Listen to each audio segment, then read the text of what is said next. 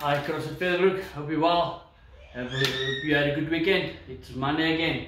Okay guys, let's go through your warm-up. Your warm-up Tabata style. 20 seconds work, 10 seconds rest.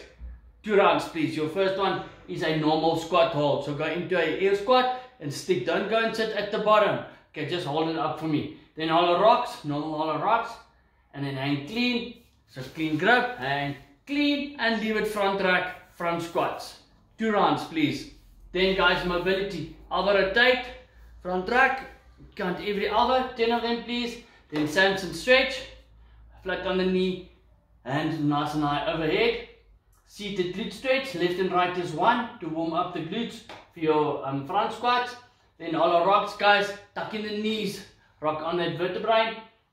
Inchworm to push-ups, 5 of them please, just to warm up the chest for the down and ups. Scorpion stretch, left and right is 1, also 5. Ankle taps, double, feet shoulder width apart.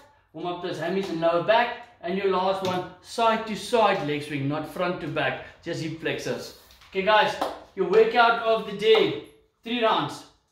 Okay, it is for time. First one, 10 clean and jerk. So power clean and then push press or push jerk.